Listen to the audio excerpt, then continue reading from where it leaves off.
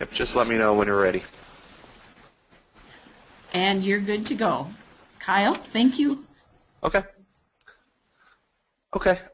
My name is Kyle Wiseman from Freegal Music. So here we are going to go through all the facts about Freegal Music and the discussions that I've had with the Nebraska State Library Commission and the opportunity that everybody has in subscribing to Freegal on a discounted term. So I've been invited to do this webinar, and we're going to take questions from the commission at the end, just to see.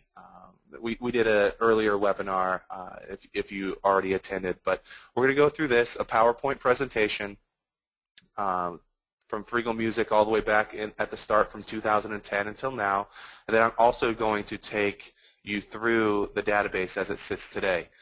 So we're going to go ahead and start with that. Now, if you've ever heard of Freegal or have been following Freegal in the past 3 years, you would notice that it has changed drastically, not only from the model that we present to libraries now, but from the site itself. So if you have heard of it and you haven't taken a look for over a year or two, I would ask you to catch a form of amnesia here just for the next 30 minutes or so we can get all the facts on the table so we can go through that. So Freegal, as it sits today, we offer libraries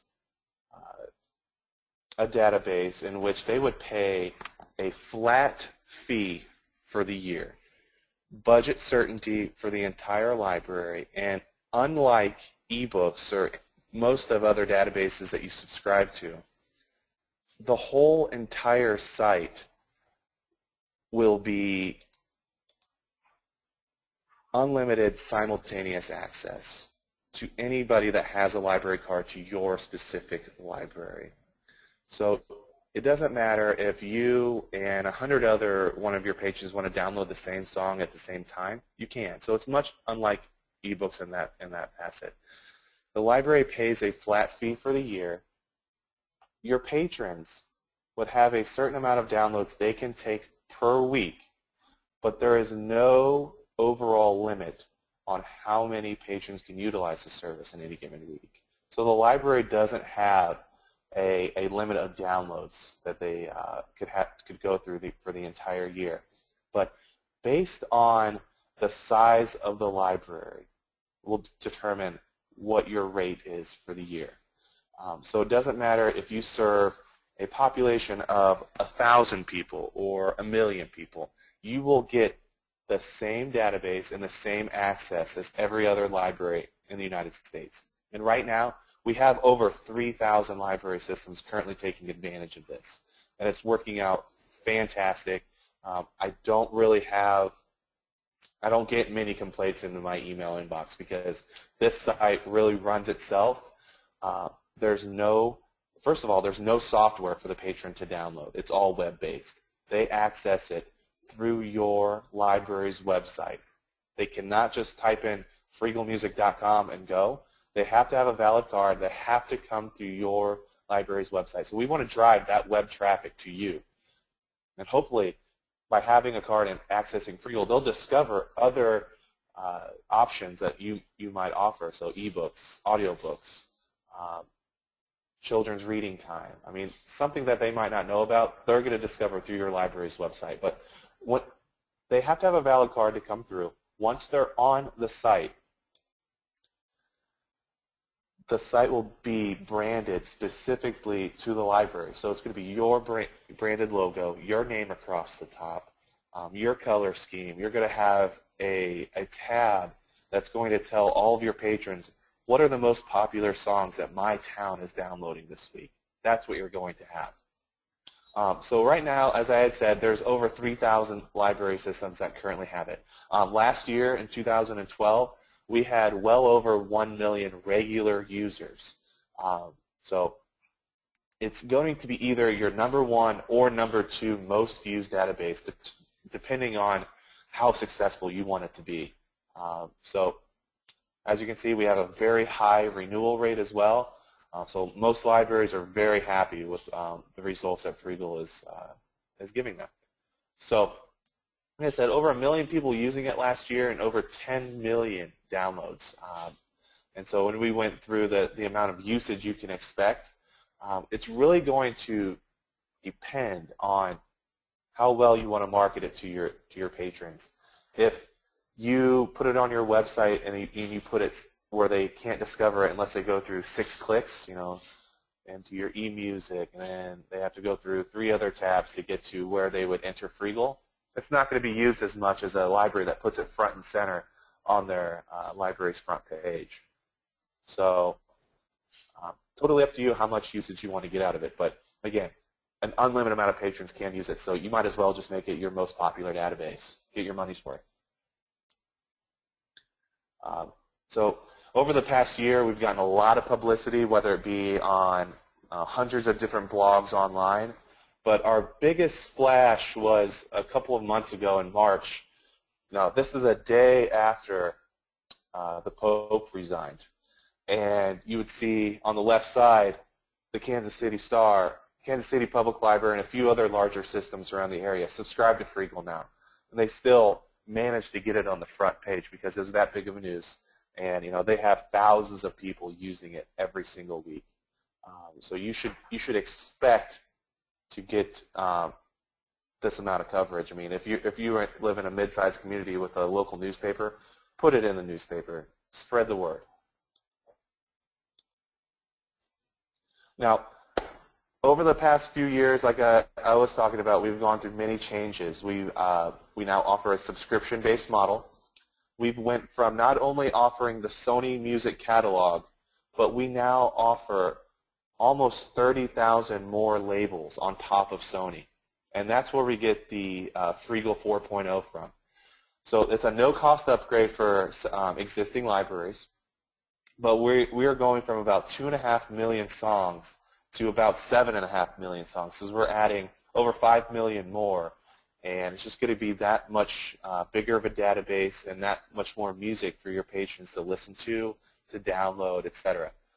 So last year as well, I don't know if you guys have followed this at all closely, but we do have a mobile application for Apple products and Android products. So if they download the app, they would have to find your library, type in their library card number and PIN, or however you do it. And once they download a song, it'll save within the app. And with the new upgrades coming, once they download the song within the app, if they're working from an iPhone or an iPod Touch, it's going to send it directly to their iTunes folder. So they don't really have to mess with it at all. It's, we want to take all of the headache out of it. All the questions that might be asked to you, we'd rather you be spending that on something else. So we're trying to upgrade Freegal to where it more or less runs itself. A little extra thing that Sony did for us as well is that they are providing us with 8,000 music videos as well. So I don't know if your patrons will want to use them, but if you remember back in the MTV days, VH1 days, when they actually did music videos, they can actually download these now through Freegal. And you're going to see all these music videos are from your more popular artists, so you're not going to see many music videos from artists you've never heard of before, partly because music videos are so expensive to make, is that only the most popular and the top grossing artists are doing it. So the only difference is that when they go to download a music video, and we'll get to this again when I show you the site, but when they get to downloading a music video, it's actually going to cost them 2 downloads instead of 1 download. But that shouldn't be something you worry about for now, but just as an FYI. Okay, as we move on, some other upgrades that we're going through.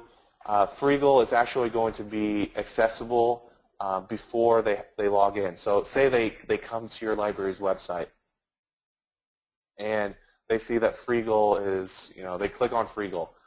It's going to take them to the website, so they'll be able to see all the music that they could download before logging in. Before, and actually right now, they have to log in before using Freegal.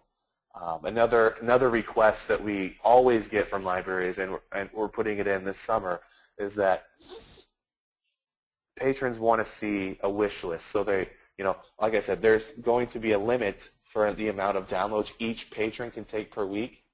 And say they found 10 other songs that they wanted to download, but they've already hit their limit. They can put those songs on a wish list, kind of like a queue. So once they log in the following week, when they have more downloads to use, they'll be right there. They don't have to remember. They don't have to write them down. It'll be saved on their login. So to get to the library staff, we have streamlined reporting, whereas you'll be able to log in and look at the actual usage you're getting from your exact library, whether it be how many patrons are using it, how many downloads you're going through, what artist is being downloaded, from what genre. So we want to simplify the process. It's all exportable to PDF and Excel. So whoever you need to report those to, you can just print them off and send them on their way. So these, like I said, we are adding 30,000 more labels, and you might recognize a lot of these artists on here that you hear on the radio or you see at the Grammys. Death Cab for Cutie is a big one. Steve Aoki, Boyz II Men, back in the 90s, all their previous albums. Bob Marley, Johnny Cash. These are artists on top of what Sony already offers. Plus there's millions more songs. I'll let you take a look through some of these other artists or other labels we are adding as well. Sesame Street is great.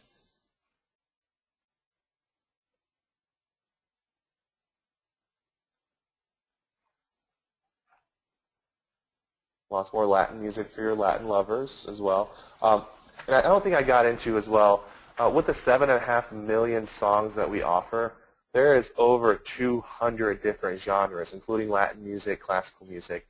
So really, there's something in here for everybody, and I'll take you through that as well once we get to the site.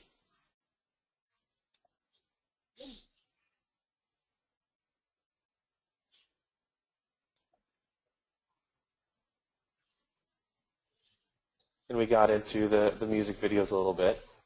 So just in writing here for you guys to take a look.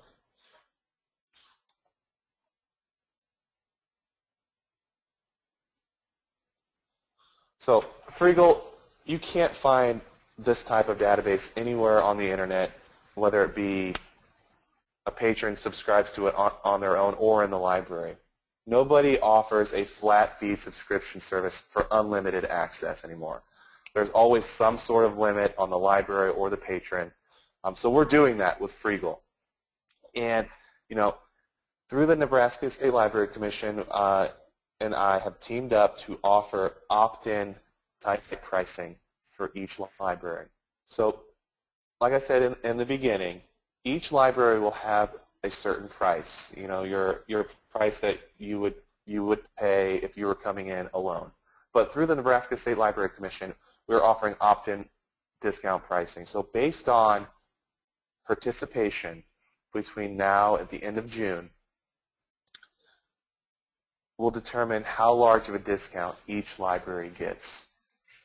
I believe it's going to be anywhere between 10%, and if many libraries join, we could get this all the way up to 45% off. So there's a major discount in the making.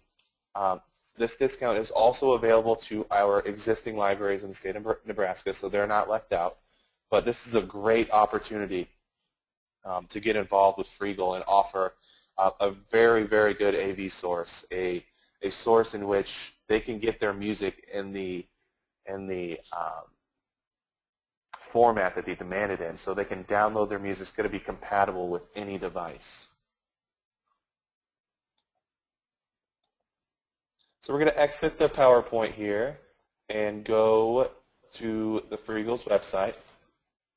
So as I was harping at the end right there, so this is the format that we all know that patrons want their music in. If you're a library that still circulates CDs, this is going to really kind of make you wonder why you still buy them. I mean, we all know that the CD numbers that you circulate are bloated. I mean, they're bloated based on, because you know that you have those 10, 12, if you're a larger library, you know, dozens of patrons that come up to the counter with 10, 15, 20 CDs at a time, so they can take them home, rip them onto their computer, and, you know, so they're compatible with their iPod or compatible with their MP3 player. And then they're back the next day doing the same exact thing. So what they're doing, you know, is just getting it in the format so it's compatible with their small listening devices. And so that's what, you know, Freegal takes care of that problem. They don't have to do that anymore. Okay. We all know CDs are not really meant for mass circulation either, whether it be you have to pay to protect them in a security case, or they're stolen, or they're damaged, or etc. I mean, there's a lot of things that can go wrong there. A lot of staff time, unneeded staff time is used to make sure that that's run smoothly. So my rant is over there, but we will start with the service here. So I've already logged in. So I've already come through your library's website. It's going to be compatible right over here. If you have a library logo, we'll put it right here at the top left. Your library's name across the top. Down here, you're going to have a My Library Top 10 like I was describing earlier. So you're going to have a My Library Top 10 download so your patrons will see. And also a National Top 100. So all 3,000 plus libraries that have it, this is their top 100. Okay. Now, for the patron side, once they log in, they're going to see that they have a weekly download limit. The pricing that I gave the State Library in Nebraska is based on 3 downloads per week. So they can take up to 3 per week. Doesn't matter how many people use it. Once they hit their limit, it'll just say right next to where it says, or actually where it says download now, it'll say limit met. It'll reset every Monday morning at 12:01 a.m. for them to take some more.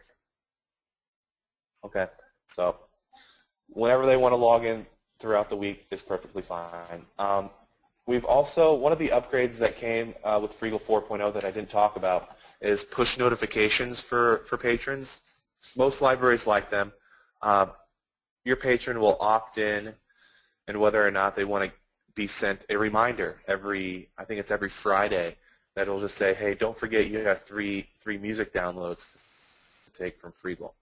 Whether it be they can have it on their mobile device, it'll just be a push notification from the app that they downloaded, or they can sign up to get 1 email per week just as a reminder. But we do not send them anything else other than the reminder for the downloads. So you see these albums right here that are featured on the front. These are going to change typically every 2 or 3 weeks depending on what's popular, what's new, who's coming out with what. So, yeah, like I said, every 2 or 3 weeks. But I think from my perspective, the best thing about Freegal is that there's no collection development for your end. I mean, nothing you have to worry about. Whenever one of our artists or one of our groups comes out with a new album or a new single, we get it at the same exact time as iTunes and Amazon.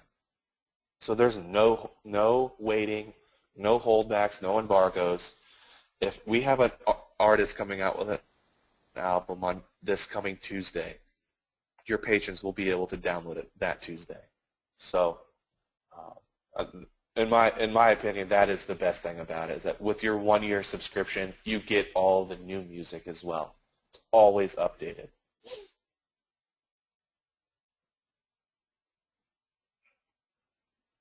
So I'm going to take you to the genre tab here. Like I said, there's over 200 different genres in here. Your most popular artists, you know, Adele, Kenny Chesney, Justin Timberlake, they're gonna be your most popular, or most downloaded artists, hands down. But there's something in here for everybody. whether it be they want to use the Chinese pop rock genre or they love classical.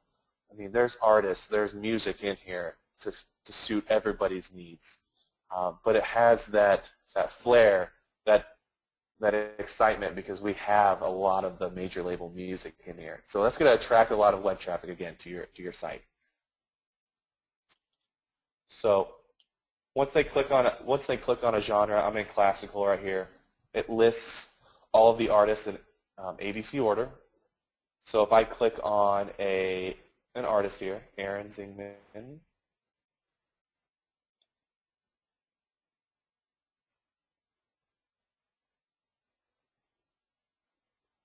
it's just like the back of a CD case. It's going to list all the songs that they've offered on this album, and I can come over here and download any song that I want.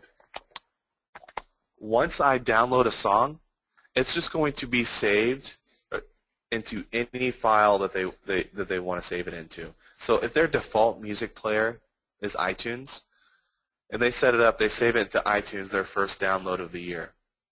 From there on in, whenever they press download, it's just going to go directly into their iTunes folder. So after one click, they don't even have to mess with it. But if they don't have iTunes and they have Windows Media Player, or if they don't have a music player on their computer, they can save it to their desktop. They can save it anywhere. It doesn't matter. It's a DRM-free MP3 file, so it's going to be compatible with any device. And they don't even have to transfer it if they don't want to.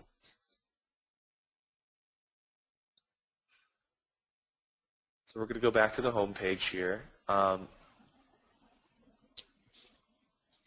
One last thing that sometimes comes up.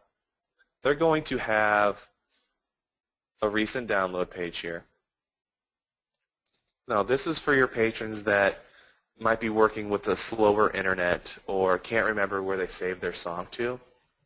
They'll be able to find their recently downloaded songs in here, and they can re-download them at no penalty. So if it's at the beginning of the week and they haven't taken any of their songs, but they misplaced their 3 that they downloaded the week before, they just come in here, re-download those 3, and their ticker up here will still say 0 out of 3. And so they don't have to worry about that.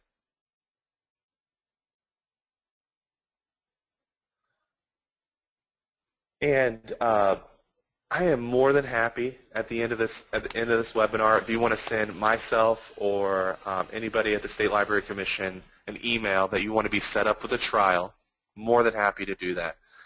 It would come from freegalmusic.com, and you would get credentials to log in, download music, explore the entire database, show your staff, show your patrons, get them excited about it, because this is a very good opportunity for all libraries.